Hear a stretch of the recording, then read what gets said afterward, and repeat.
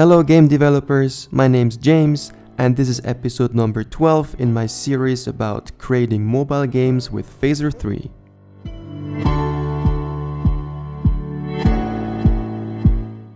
In the last episode we wrote the code to create rooms with randomized wall layouts. However, right now it's only creating the first room and that's why everything's empty when we proceed down the level. So today we keep working on the generator prefab.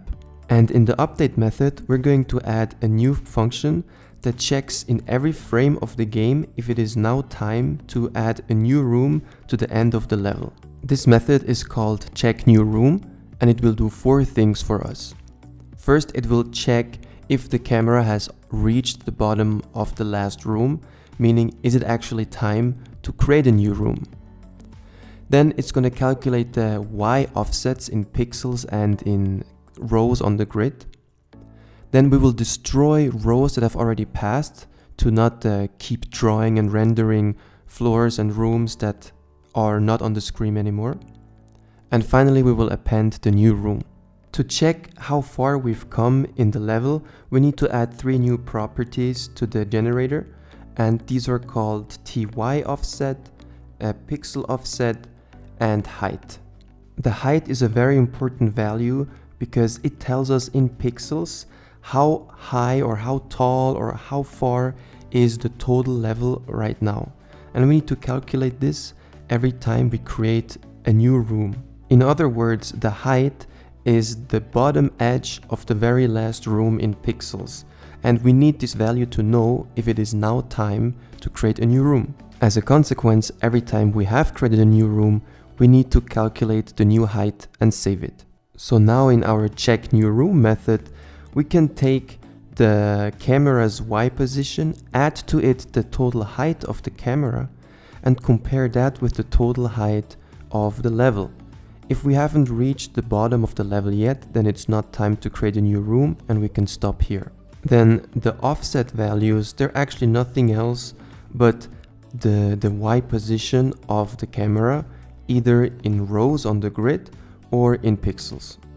Then to destroy all the rows that have already passed us, we're going to create a new method called destroyPassedRows.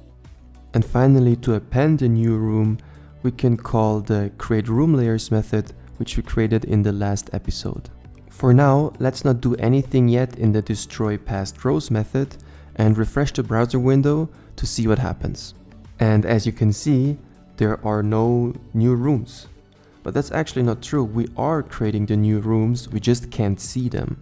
If we check our createWalls method, which is responsible for drawing the walls, we see that it is giving each wall tile a depth value of wall. If you remember from an earlier episode, we are declaring all our depth values inside the init method of the playscene. And now when we have a look at these depth values, we see there is no value given yet for walls. So let's take this opportunity and define all the depth values that we need for our game. For example, we need the pickups, we also need monsters, and that pushes back the value for the player. Then we will have an overlay, we will have an UI and the menu. And if we refresh the browser window now, we will see that all the walls have been there all along already. We just didn't see them because the depth value was incorrect. It seems to be working perfectly, but there's actually one last problem we need to fix. When you think about it, as long as the player lives, he can keep playing this game forever. That's why it's an infinite runner, or also called an endless runner. And you might be surprised what kind of high scores your players can achieve in your games. For example, the scoreboard in Endless Cave, the top 10 scores are already mind-boggling. There's a score of over 1000, which when I was creating the game, I was thinking nobody would ever reach that. So we don't want to keep drawing and redrawing rows and rooms and walls that we have already passed. So we want to destroy them and save rendering power. We do this in the destroyPassedRows method, and we start out by calculating the row number, which is the first row outside of the screen. After that, we will loop through all the rows in the walls layer grid which have a value that is smaller than this row number. Then we will check for each wall tile if it has a sprite, if it's actually a wall, because only if it has a sprite we can destroy it. And then we just destroy the sprite. And that's really it. If you refresh the browser window one last time, you'll see that visually nothing changed, but we know now that all the walls that have passed outside of the screen on the top, they're being destroyed and we're saving rendering power. So congratulations, you're now creating levels that are randomized and that you can keep running through forever and ever.